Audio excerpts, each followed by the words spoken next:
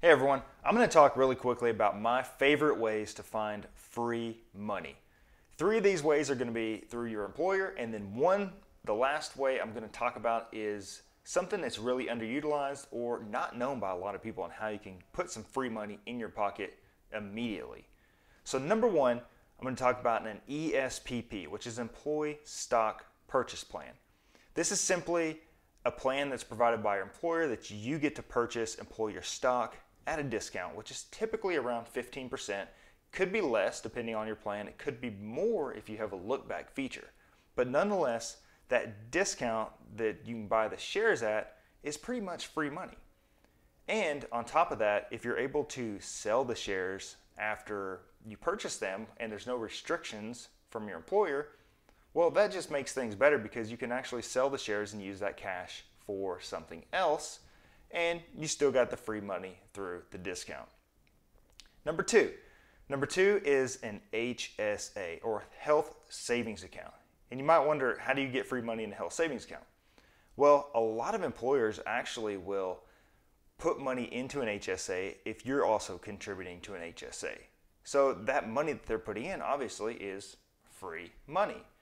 So if you're not participating in HSA and your employer has one, check to see if they also put money in, if you put money in the HSA. So that's a really big benefit, and HSAs are very underutilized as well.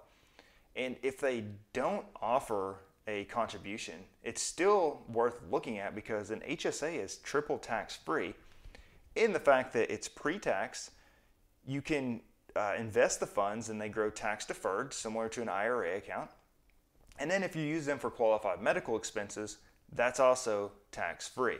So triple tax free, and then an added benefit if you don't use the money, or another way to put it is if you don't spend the money or try to save up that money in your HSA, well, after age 65, that basically turns into a retirement account you use just like an IRA. You just pay ordinary income tax. So an HSA can be an added benefit, and it's very, very underutilized from a financial planning aspect. Number three is a very simple one, but nonetheless, I want to talk about it. It's your 401k match. Now, as easy as that is to say, a lot of people still aren't taking advantage of their 401k plan, and especially the matching contributions that come from your employer. If your employer offers a matching contribution, take the free money if you're able to. If you're not taking the free money, you're basically telling your employer that you want to work for less money because you're denying that free money or their contribution to the plan. They're giving you money to participate in your 401k. So take advantage of it if you can. Now, the last one I'm going to discuss is a really hidden one that not many people know about, and that's simply unclaimed property. Now, what is unclaimed property? This is simply credits or rebates or financial accounts that were forgotten about in the state you lived in and that never got to you. And that money just went back to the state, and the state has all this money built up that is due to people and no one has claimed it. And a lot of people have money out there that they don't even know about.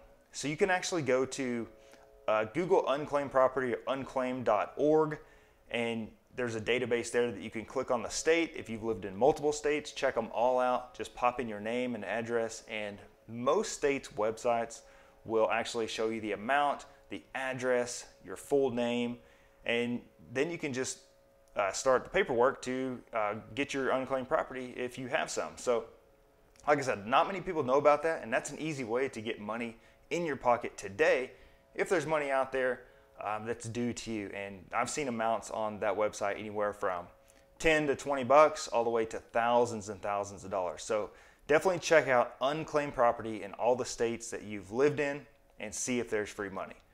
So that's it on my 4 ways to get free money. Hope you enjoyed it. If you have any questions, let me know.